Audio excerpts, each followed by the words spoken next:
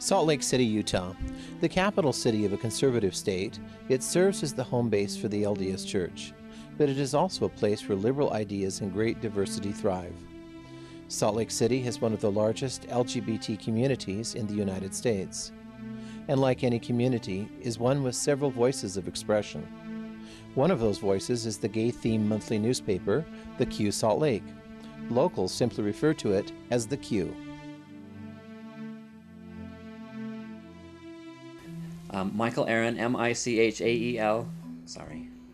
That's what they do with the news people. Q Salt Lake was started 10 years ago, a little over 10 years ago, when Utah's Amendment 3 fight was beginning. And there was just no news outlet for the gay community. What were the talking points? You know, you hear things at the office water cooler, and what is the answer to all of the stuff that they say and ask? And so we thought it was important to bring a level of professionalism to gay media. But we wanted a magazine that wasn't necessarily just about gay issues. We wanted a magazine that was something that a gay man or a lesbian or a bisexual or transgender person would be interested in reading. So what we've learned from the reader surveys that we've done is that our demographic is not anywhere near 100% gay and lesbian people. It is actually between 20 and 25% are heterosexual people.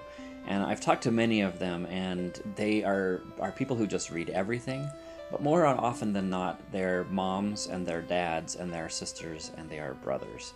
They just want to understand the community around them and perhaps even how they can talk to their brothers and sisters and sons and daughters. This is very much a home office, and it has changed the dynamic of working, you know, in a magazine like this. At first it was very good because I was very good about making sure when I'm in this room I'm at work, when I'm outside I'm not at work. Then it just turns out now that I'm just in this room a lot. We're now on a daily cycle, even though we're a monthly magazine. A lot of our content and a lot of our interest is online. And periodically we do get requests, especially if somebody was in the publication, for the actual print edition. Mostly we just send people to our online archive. We actually have one of the largest read websites in the entire state. We have about 300 locations from Ogden down to Harriman. And those are all distributed to coffee shops and restaurants and bookstores and places like that. Outside of the core of Salt Lake City, you get into areas of town where you're more likely to run into a manager or even a patron who isn't exactly on the page of loving the gay and lesbian publication in town. And as far as gay and lesbian publications, we're one of the larger ones as far as traffic goes in the entire country. My name is Miles, and I live in Salt Lake City. No, I don't. Wait a minute. I live in Dallas, Texas. So why am I talking about Q Salt Lake? It's because I once did live in Salt Lake City.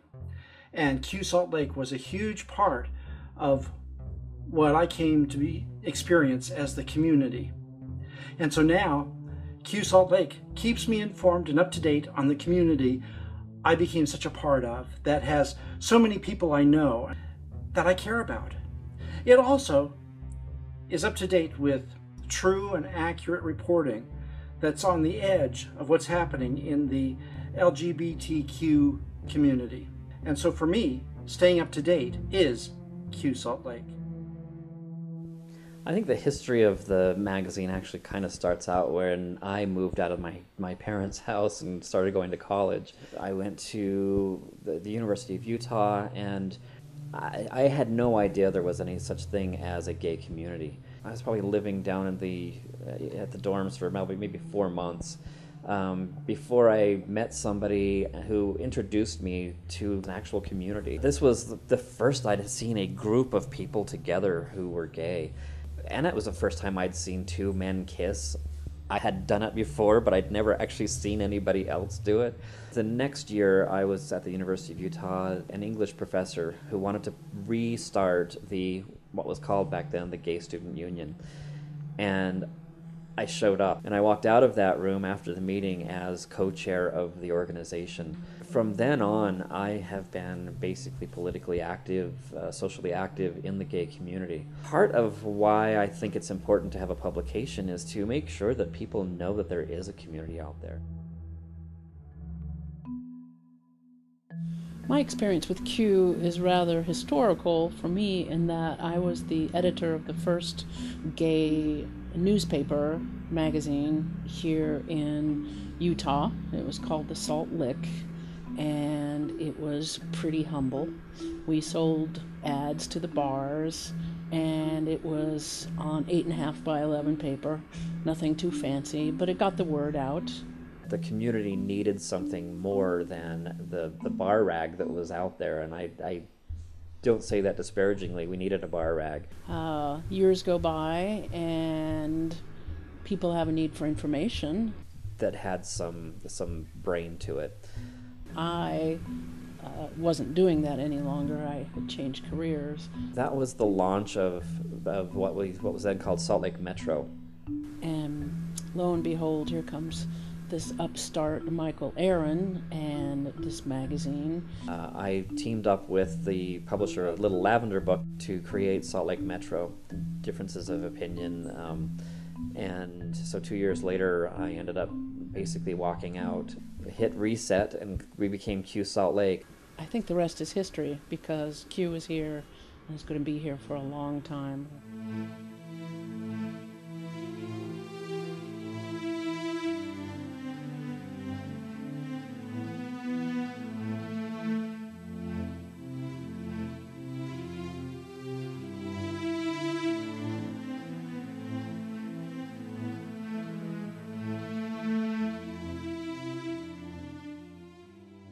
We are right in the heart of Mormonville. We're in the heart of one of the reddest states in the country, and there is a lot of conservative people out there.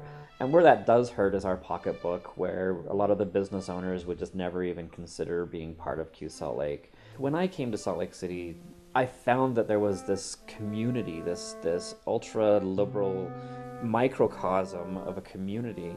I still find that today, although the microcosm is now actually the general community. As far as difficulties, over the years it's actually ended up being more about the inner turmoil with the gay community. We get a little bit of, who are you to say you represent us? Now that we see that the marriage rights are coming through and gay is the new black, and our community is being heard for the first time. You see poll numbers about people agreeing that same-sex marriage should happen, and agreeing, even in the very conservative Utah, that gay, lesbian, and transgender people should not experience discrimination.